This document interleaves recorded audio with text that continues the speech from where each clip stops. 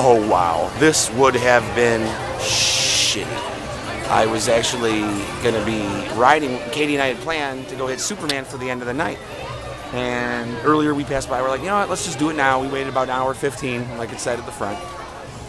And yep, we had talked about too, like, oh, imagine getting stuck up there and how crazy it would be. And I'm glad that we ended up doing Eagle for the end of the night and did Superman earlier, because if we went at the end of the night, we would have either A, been stuck on there, most likely with my luck, or B, not been able to get on at all. So, oh boy, good luck.